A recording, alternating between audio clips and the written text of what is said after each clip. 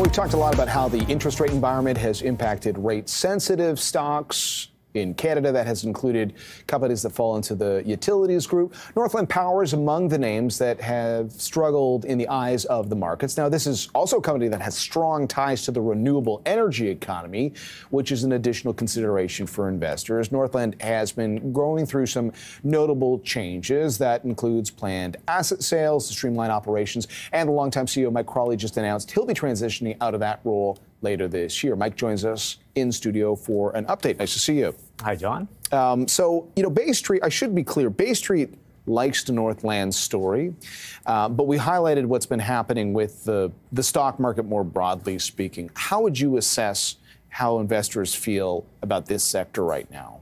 Well, a lot of our investors are long-term holders of the stock, long-term investors in the sector.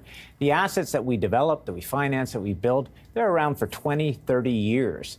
And they're absolutely essential. When you look at the amount of demand for power globally, there's a huge amount of power generating assets that need to get built over the next 10, 15 years. And that's what we do. Yeah, this infrastructure story, needing more of it. You hear a lot about it. How much of the navigating a higher interest rate environment in the short term for investors is the consideration for what's happened in the sector with the stocks? Well, listen, in the short term, obviously, it has some effect on the value of the share price for all of the players in our sector. I mean, we've outperformed our peers, I think, since we closed up our financings last October. But the sector overall certainly has been down.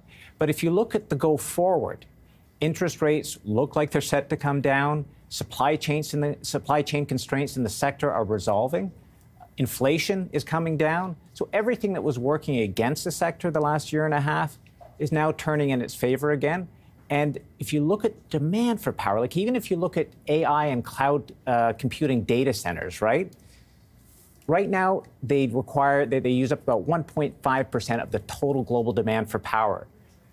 By 2030, it's projected to be 13%, a huge increase. So all of that power generation capacity has to be built out. And there's a scarcity of projects and a scarcity of talent to do that. That's what we have. That's what we do.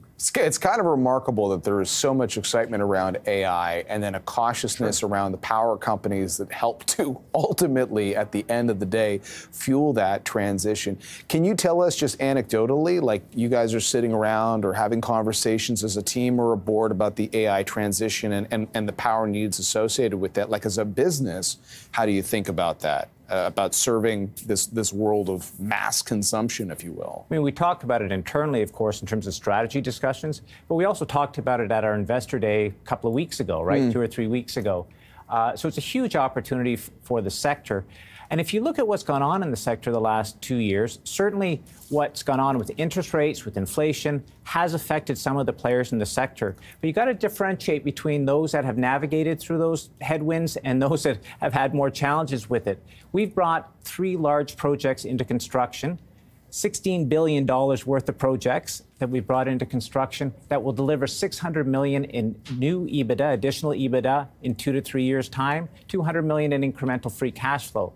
So out of a tough year and a half, we, I think, have come out pretty well. I think I mentioned it in the intro, but it bears repeating. You know, there are many power companies around the world. They all have different strategies. Your strategy has long included a big focus on renewables as well. So there's that component of the business for investors to assess. You said a lot of your investors are long-term investors, but how would you describe sort of the biggest questions you're getting right now about being a company that has big renewable projects built for the future?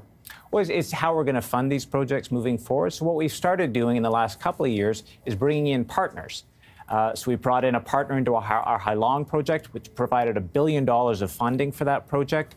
And as we look at other offshore wind projects in Scotland and elsewhere around the world, we're bringing in partners to help fund at the asset level. And there's lots of capital looking to invest in these assets. And then we mentioned that at the same time, there has been an internal goal to streamline. So when you're picking which projects to continue with and which assets to maintain a stake in or a majority stake and which assets to divest or reassess, What is the consideration there? Like, how does that play out for you guys? Well, we've grown a lot the last few years, right, and expanded a lot. If you look at the Canadian IPPs, they all have one thing in common, right, is that they have a finite life for their PPAs. So the PPAs, the revenue contracts that they have, they fall off at a certain point. So you got to replace that cash flow. So if you look at the last few years, what we've done, we've brought on $22 billion in investments the last few years, last 6 years, right?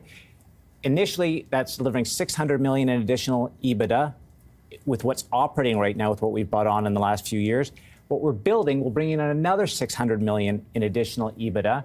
And so going forward after that, after those two waves, there's a third wave, which is what we're doing in Korea, what we're doing in Scotland, what we're doing in onshore markets, even like Alberta and New York, to bring on new growth that will follow that. Speaks to the fact that you guys are a global business. You know, it's interesting. You were talking about that trend towards power needs longer term because of things like AI. Right. We're also talking about some hiccups in the eyes of the market right now for a company like Tesla, you know, well known for their electric vehicle focus.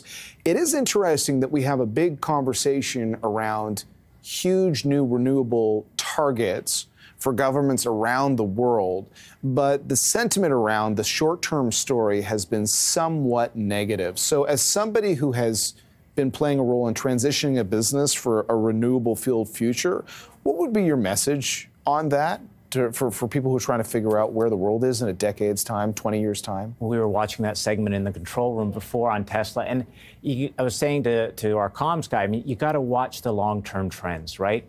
There's always going to be hiccups along the way, but you got to see where the world's going in the long term. And there's going to be a huge demand, as we said at the beginning, for power. So if there's going to be a hiccup because interest rates spike in the near term or there's supply chain constraints in the near term, you should judge and assess the companies by how well they navigate through those hiccups and through those challenges. Tough teams step up in tough times. But then look forward about where the world's going and what the world's going to need. And it's going to need a lot of power. Okay, looking forward, you already announced you're going to be transitioning out of this CEO role. I think since 2018, you've been in that role? Yeah, 6 years. Walk us through the thinking on why now. Well, I think we've had a really busy 2 years, and the board chair, myself, we always talk, but we had some more time to talk in the last few weeks, and in particular in the last 2 to 3 weeks, about the go forward, about the what's next. And it's always important that we laid on the table where each of us saw the go forward and kind of said, when is the best time to do a transition? I think through different paths, through different ways, we all came to the same conclusion that maybe this year is a pretty good year to do a transition. To do it. And anything more we should know about what will go into this transition process, how you're going to be handling through it in the handover? Sure. So I'm here till the end of September, and to help with the transition, to make sure it goes smoothly. Now, I've got a lot of shares in Northland, so I've got every incentive to make sure this works well. Everything that we presented at Investor Day, you can do a bring forward to today. All of our projects are progressing on time, on budget, that are under construction. Our guidance is reaffirmed, obviously. The strategy we presented at Investor Day is reaffirmed.